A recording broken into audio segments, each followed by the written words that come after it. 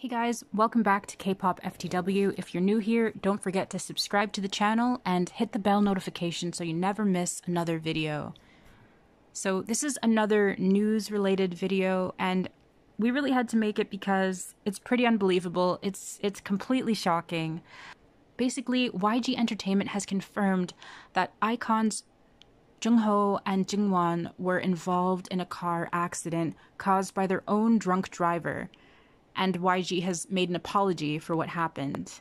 So YG released their statement of what happened nearly 30 hours after the incident, saying, "We have confirmed some iKON members were in a car that was involved in an accident on July 3rd while on Route 3 from Sicheon to Namhae.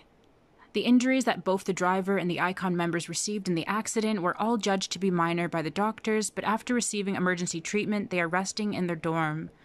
Even though we have strict internal regulations about drunk driving, we feel deeply responsible and are very concerned about this accident. We will carry out a thorough investigation and take severe measure where appropriate.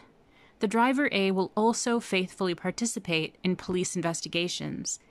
We would like to sincerely apologize." So if you guys don't know what happened, early in the morning of July 13th, Junhoe and Jinhwan were in a van driven by another person that has now been revealed to be their manager, when it ended up crashing into a retaining wall.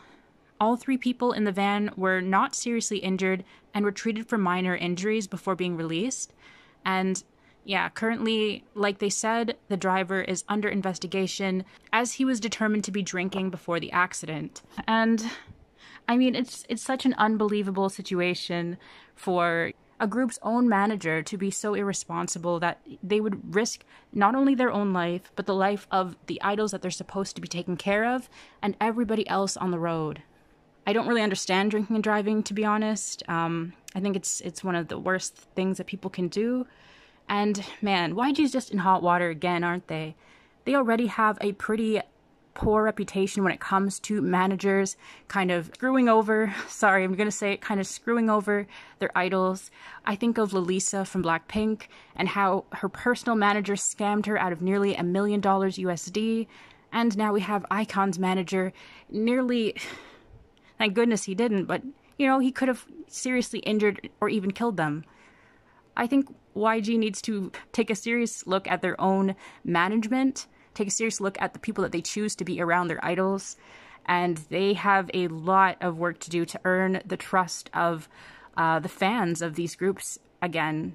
Just really devastating. I'm really glad that people weren't seriously injured, but I'm sure that they are quite shaken by this, probably even a little bit traumatized, and we hope that they can just recover quickly. Let us know your thoughts in the comment section below, guys, and we will see you in another one. Take care.